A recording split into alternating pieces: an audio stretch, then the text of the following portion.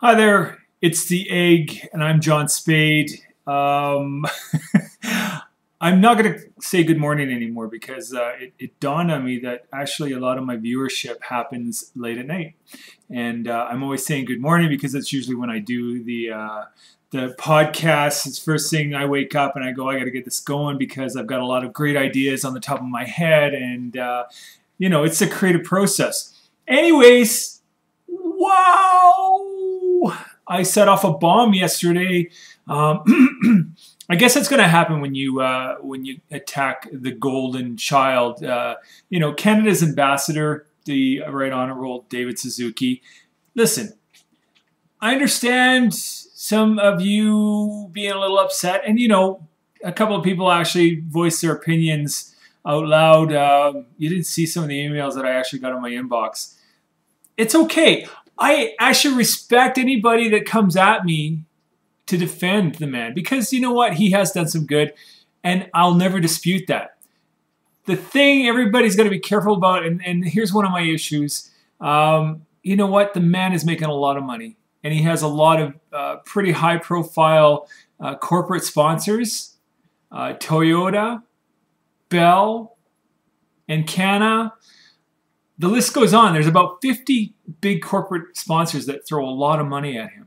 And then there's some foundation grant money from some, I guess you would call them philanthropists here in Canada who are very wealthy businessmen. And there's nothing wrong with that. There's a greater cause. I get it.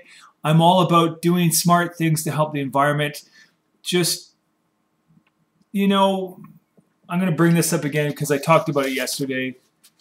David, lead by example. You can't keep telling us what we need to do and not do it yourself.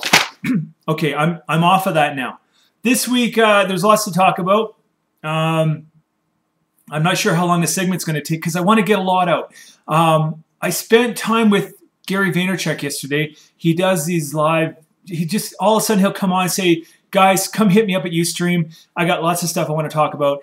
And there was 400 of us in his little room, and basically it's one-on-one, and he's sharing ideas and throwing it at you and everything about social media and how it works and how you bring it all together. And he's rubbing off on me. I can feel it already. The guy's energy is frenetic. Anyways, the ideas about how you get a message out if you want to build a business like myself. My dog, I've sort of got this weird setup here in the basement, and there's a cable attaching the camera, and she likes to walk over it. Every once in a while she snags it. So I've got momentum. I don't want to lose this. It's one take, not scripted. So anyways, back to Gary.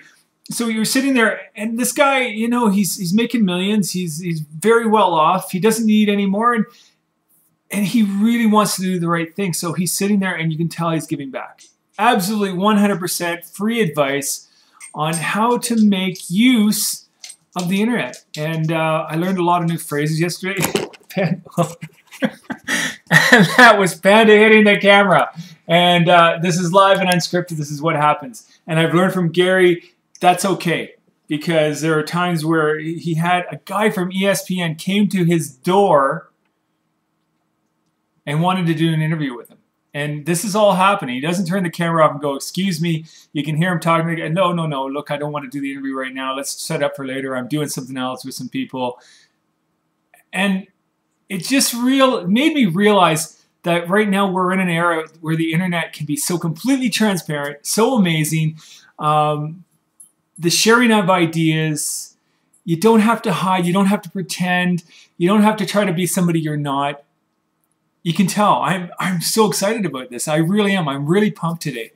Anyways, so John Spade and the Egg has been an experiment to sort of see how do I get a message out? How do I get followers? How do I get people repeatedly coming to Posterous, Tumblr, to watch and click the video on YouTube?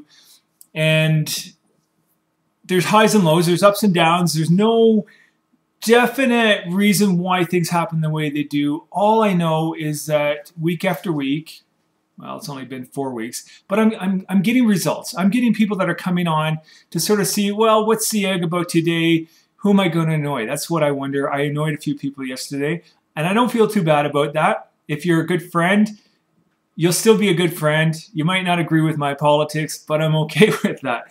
Anyways,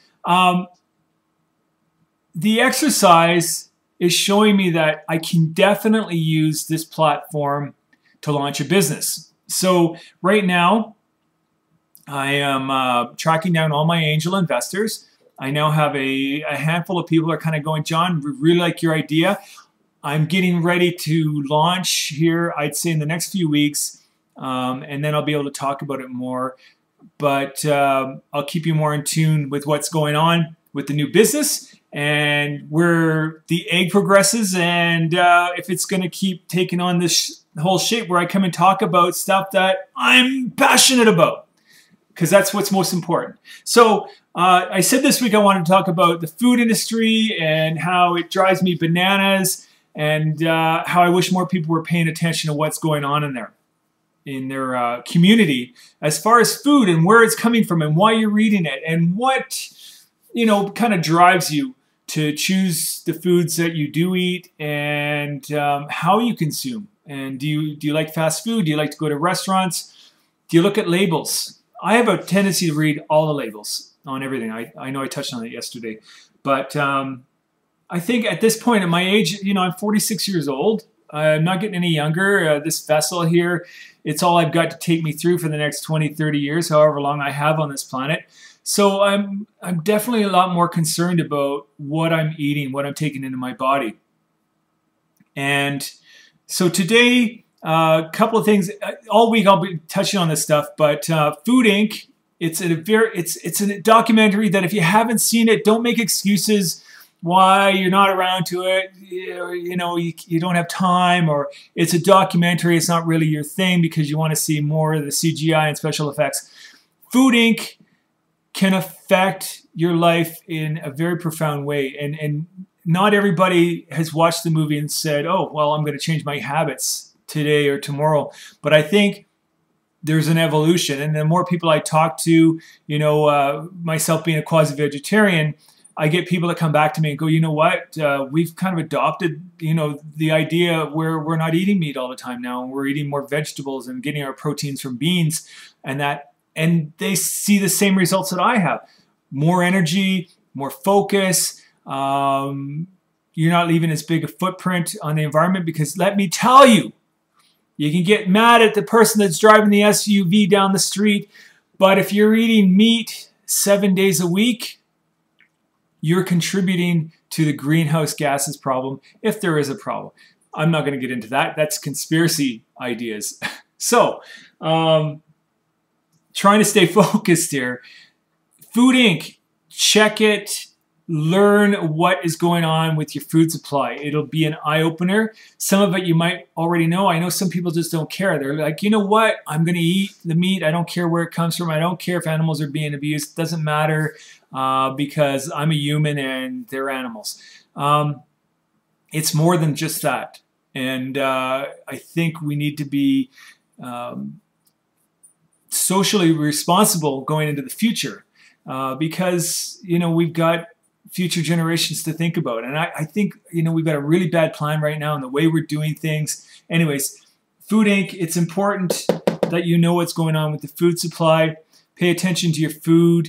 That's kind of all I want to touch on today. I don't want to get too heavy. Tomorrow, I'm going to tackle the more in-depth stuff to do with companies like Monsanto and their stake in the whole food industry and how they're affecting the food that you eat right now, what you'll be eating in the future, and if the food in the future is even going to resemble anything remotely close to food. Last thing I want to touch on, because it is Food Week, do you eat potato chips? This is one of those ones I found out about only, I got to tell you, I love potato chips, and still a guilty pleasure. I still eat them.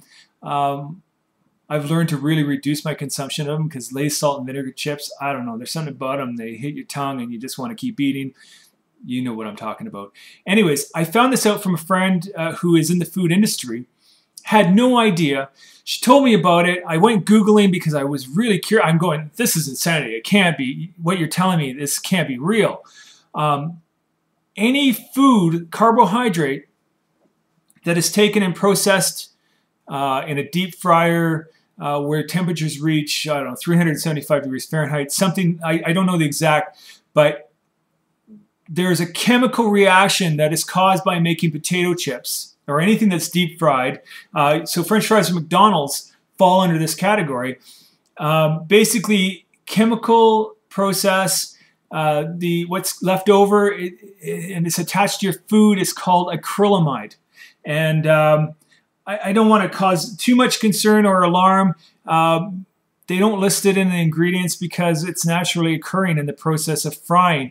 But acrylamide, for basic purposes, and I really, if I could find something here to demonstrate, I'll use this. I've got a record sleeve here because this is my den of inequity and DJ. Plastic. See that right there? Basically, when you eat a box of fries from McDonald's or a bag of potato chips, you're consuming plastic. It's in your system. Your body doesn't really know how to deal with it. But, you know, in a day and time when we're so worried about PBAs and plastic and, you know, we're consuming it in all our food. And I know they just recently did a study that Canadians, I think 85% of all Canadians have some form of plastic in their systems. I don't know how they came up with those numbers. Anyways, that's my egg for today. Guess what? I'm really excited because I'm doing an audition for a commercial today. I'm starting to do all these really fun things that I sort of put in the back and stopped enjoying and living life, and now I'm going back to doing the things that I really like. This egg is one of them. Many more things to talk about. Wow, I'm at 12 minutes. This is one of the longest segments I've done, and if you're still with me, man, I can't tell you how much I appreciate it. More to come. Thanks for tuning in. I'm going to say bye-bye now.